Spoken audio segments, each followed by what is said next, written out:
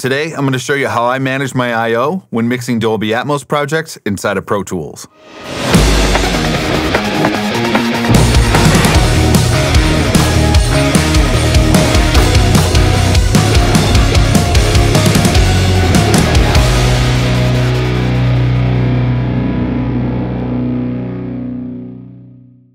There are a few different ways to manage your input configuration to the renderer when you're mixing in Dolby Atmos inside of ProTools.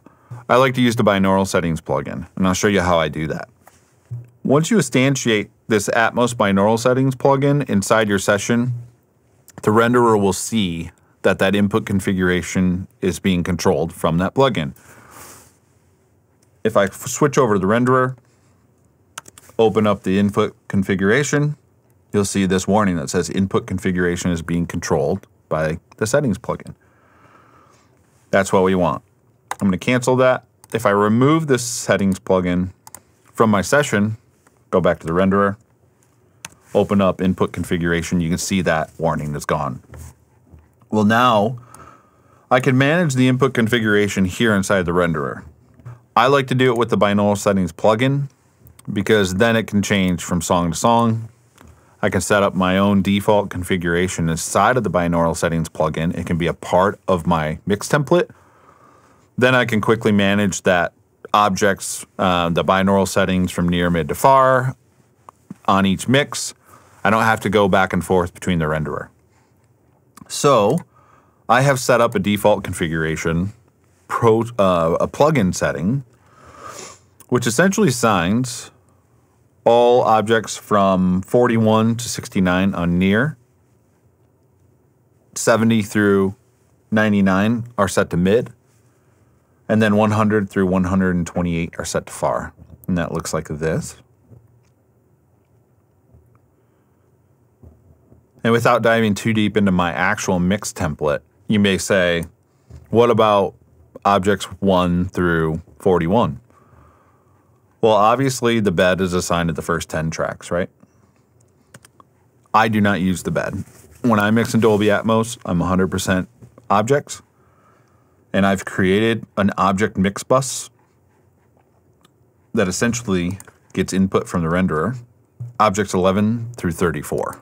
And then just to keep the numbers straight, I went to 40, 41 for my near objects. You can manage that how you want. As you can see, object 25 is missing here.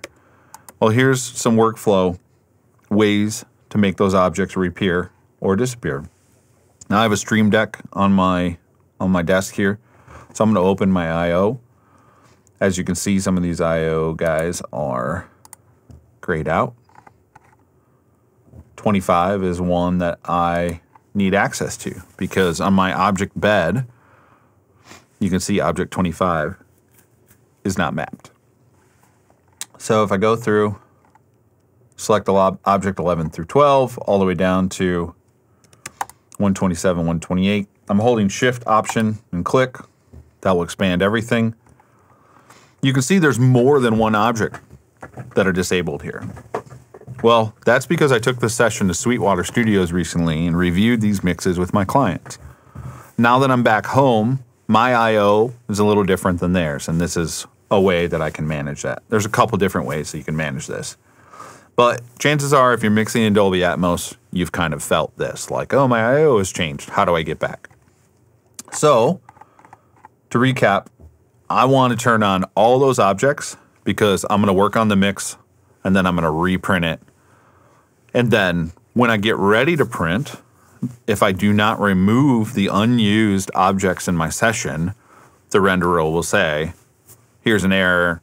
You can't print this mix, basically, without removing the unused objects from your session. So, again, back into the I/O tab, hold Shift, Option, select all those. You can uncheck these with a click, right?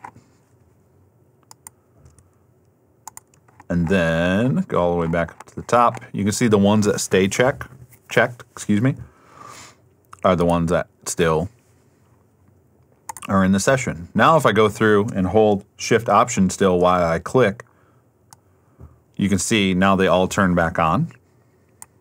Now, the reason for that is because the binaural settings plugin is set to my default configuration.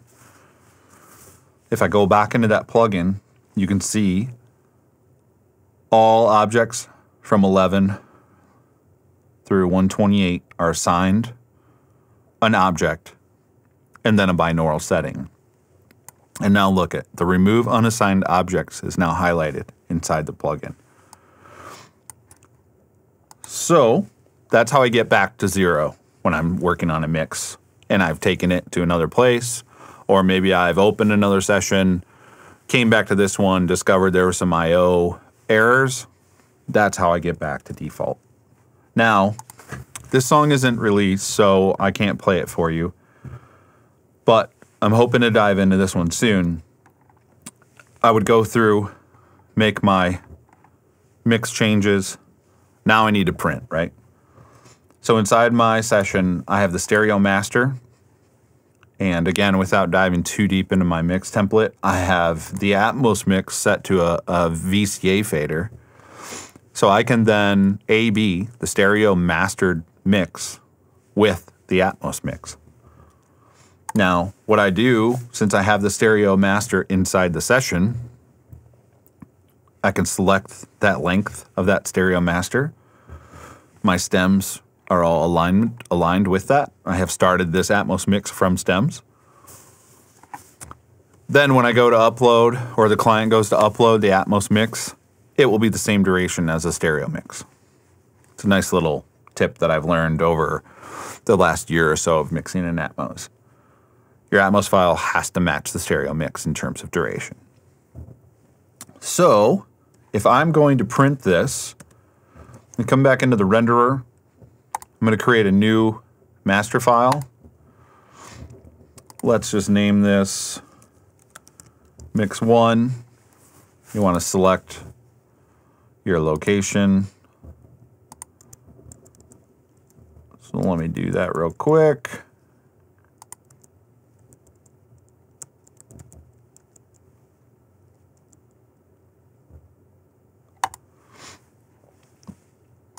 Adding FFOA, yes or no. It seems like most people that I have worked with don't add FFOA. So we're going to create that mix. You'll see the renderer highlight all the available objects. That's, again, mapped to the I/O. Now, if I hit record here to print this mix through the renderer, you'll see the error that I mentioned. So recording error. Recording is disabled because there's a mismatch on the input configuration. Pretty easy to solve that. Go back into ProTools, hit this removed unassigned objects. Now, if I go back to the renderer, I can hit record, no error. From there, I would print my mix, start to finish, make sure my integrated level is lower than -18, which is the current spec. And that's how I manage one portion of my I/O when it comes to working in Dolby Atmos and Pro Tools. Okay, there's one more trick I can show you, and I would call this an Atmos I/O cheat when you're working inside of Pro Tools. As you can see, I've quit Pro Tools. I've outlined the cheat here, and I'll put this in the description of the video. You want to quit Pro Tools, then you're going to open up the input configuration window inside the renderer. So when the renderer is in focus, hit Command-I. There's your input configuration. What you can do is use default and then hit accept. Now, we're going to open Pro Tools back up. And while we wait for this, the reason this cheat comes into play is if you're moving these sessions around from studio to studio, you can get some grandfathered I/O or some carryover I/O from maybe that rig's Pro Tools and how that studio set up their Dolby Atmos I/O versus how you set it up. It can grow fast, and you can get some mismatch on the renderer and the input configuration. This is a nice way to just reset and make sure things work. So I'm going to open up that same session. So once we hit default, we're going to open up one of your sessions. All right, now that the session's open, we want to go into the I/O tab. Again, we've got a Stream Deck here, which helps me fire my I/O. As you can see, there's some drop mappings here, so we're going to fix this. Okay, so now, at this point, the input configuration was changed by us. We're using default. So what you want to do is restore this session, restore from session, but you want to make sure the Apply All Tabs button is selected here. That's going to pull the I/O settings from the last saved portion or the last saved point of this session. As you can see, that's going to bring them all back. I'm going to pull up my cheat sheet there again just to show you. What we want to do next is make sure this session plays correctly. And I'm going to just fast forward through that. Again, sorry I can't show this song, unfortunately. So we want to check, make sure your session plays correctly. Then we're going to close that session.